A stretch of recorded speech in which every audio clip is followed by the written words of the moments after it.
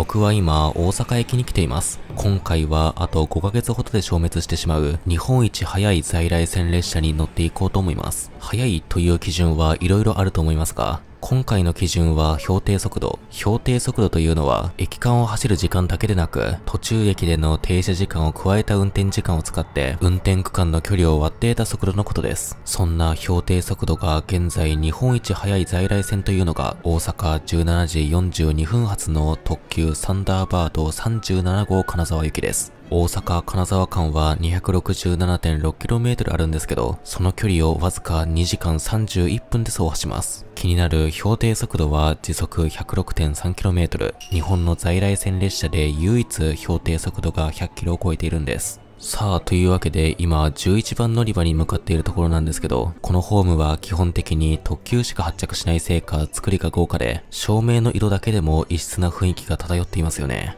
そしてホーム上には駅弁屋さんとコンビニがあり、長時間旅の準備もバッチリ、だんだんと胸が高鳴ってきます。ただ大阪駅に金沢行きの特急が来るのもあと5ヶ月余り、北陸新幹線が敦賀駅まで延伸開業すれば、サンダーバードも敦賀止まりになってしまうので、このホームに降り立った時のワクワク感というのは、今よりも少なくなってしまうのではないかなと思います。ということで、神戸方面より回送列車として日本最速特急サンダーバード37号が入線してきました。使用車両は北陸特急のエース683系。両数は12両の時もありますが、本日は9両編成みたいです。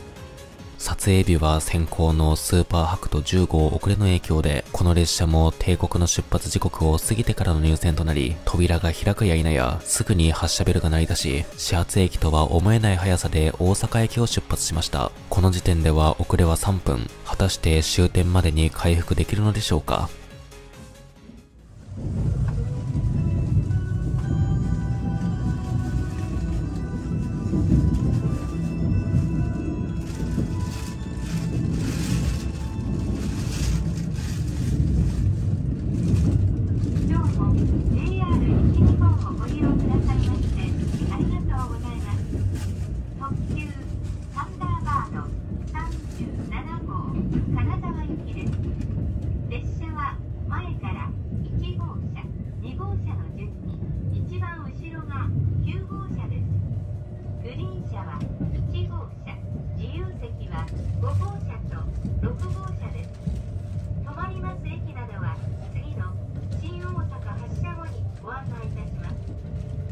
大阪駅を出発して3分、最初の停車駅は新大阪駅。当駅は東海道山陽新幹線の境界駅として有名ですが、思ったよりここから乗ってくる人が少なかったですね。新大阪駅を出発するとサンダーバードは本気を出します。それでは衝撃的な停車駅案内をお聞きください。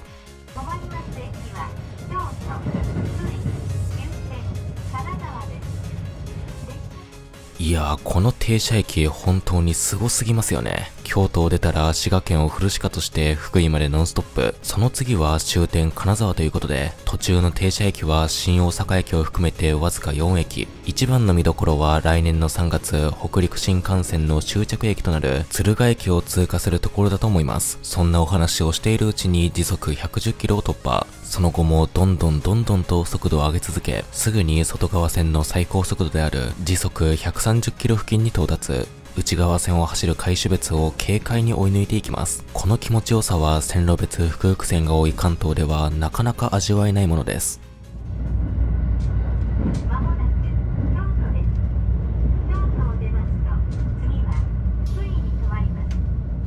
以前ショート動画でもあげましたけど、京都の次は福井に止まりますっていうアナウンス、インパクト強すぎますよね。このような放送も来年の3月から少なくとも北陸新幹線が大阪まで電通するまで聞けなくなってしまいます。よく公衆送車両が留置されている京都の貨物駅、そして京都鉄道博物館の脇を通過すると山陰本線と合流し、ほどなくして京都駅に到着するんですけど、駅の手前で謎の停車。どうやら前に遅れているスーパー白兎号がいるそうです。1分ほどすると無事に動き出し、列車は京都の駅に到着。ただいま入線している0番乗り場は30番乗り場と繋がっており、2つのホームの合計は558メートル。なんと山手線の日暮里西日暮里間より長いんです。当駅ではホームをご覧になってお分かりのように、かなりの乗車がありました。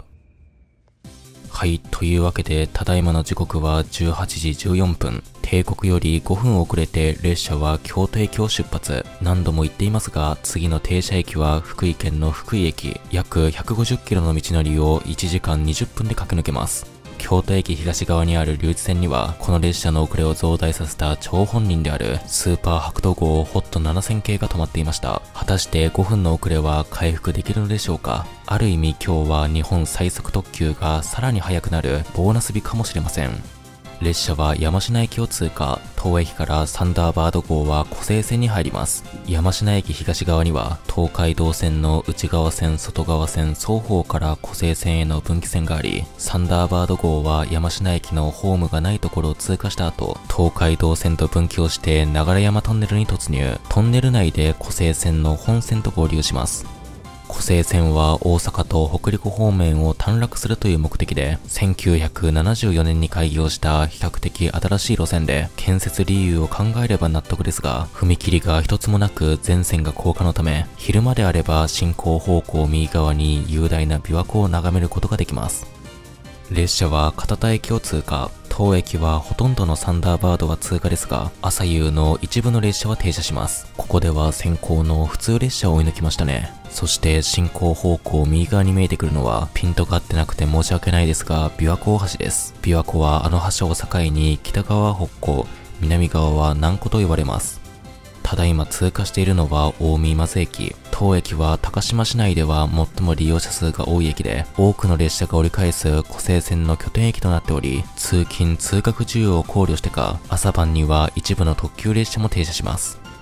暗くて分かりにくいですが、進行方向右側からやってきた米原方面からの北陸本線と合流しまして、列車は近江塩津駅を通過。当駅は大阪近郊区間の末端駅で、駅を通過すると深坂峠を越え、ついに北陸地方は福井県に突入します。そしてこの峠の北側というのは勾配がきついため坂を登る必要がある米原方面の線路だけはぐるっと一周円を描くループ線になっています。ループ線ということはそれだけ距離が伸びるということなので、サンダーバード号と白鷺号もそうですが、金沢行きより大阪名古屋行きの方が所要時間が少々長くなります。さあ、そしてついにお待ちかね最大の見どころがやってきました。それがそう、敦賀駅の通過です。当駅は2024年の春に暫定開業する北陸新幹線の終着となる駅で、新幹線延伸開業後のサンダーバード号は新幹線への連絡特急という役割を担うことになるので、敦賀駅を通過するこの光景というのは間違いなく見られなくなります。あとそもそも敦賀以北を走る在来線特急というのも同時に消滅してしまいます。まあただ北陸新幹線最上位種別輝号の停車駅を通過して、なおかつ在来線日本最速の標定速度を誇るこのサンダーバード37号は過去の栄光として長く語り続けられることになるでしょう。敦賀駅とお隣の南今町間の駅間は 16.6km で、これは JR 西日本の在来線で最も駅間距離が長い区間となっています。そんな両駅間の間にあるのが北陸トンネルで、トンネル長は 13,870m、2023年現在在来線専用トンネルとしては日本最長です。北陸本線の敦賀今庄間は、かつては西側を迂回するように線路が敷かれており、4回ものスイッチバックを行いながら 25% ミルの急勾配を登る必要があり、崖崩れや雪にも悩まされていた北陸本線の難所でした。それらのボトルネックを全て消し去ったのがこのトンネルです。列車は武生駅を通過。当駅は越前市の中心駅で、半分以上のサンダーバードが停車する主要駅ですが、北陸新幹線が延伸開業すると、当駅に特急はやってこなくなり、長距離輸送の役割は 2.5 キロほど東に開業する予定の越前武生駅に譲ることになります。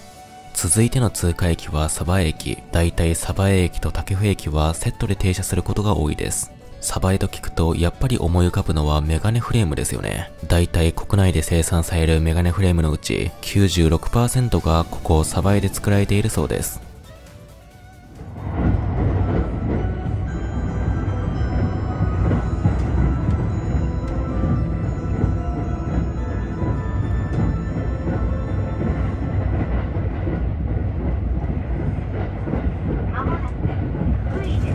ということで、京都駅から1時間19分ノンストップで走り続けて、列車は福井駅に到着しました。現時点での遅れは4分ということで、思ったより回復しませんでしたね。もしかしたらサンダーバード37号はダイヤに余裕がないのかもしれません。北陸新幹線が敦賀駅まで延伸開業をすると、大阪福井間はサンダーバードと新幹線を乗り継いでいくことになると思いますが、その場合の所要時間は最短1時間44分ということで、なんとサンダーバード37号の定刻と比べると、わずか3分しか短縮されません。にもかかわらず1150円の値上げ、さらには途中で乗り換えが必要になってしまい、西九州新幹線みたいな対面ならまだいいものの、階段やエスカレーターを使う必要があります。新幹線の延伸開業により、間違いなく北陸と関東は近くなると思いますが、今まで結びつきが強かった関西は残念ながら遠くなってしまう気がしますね。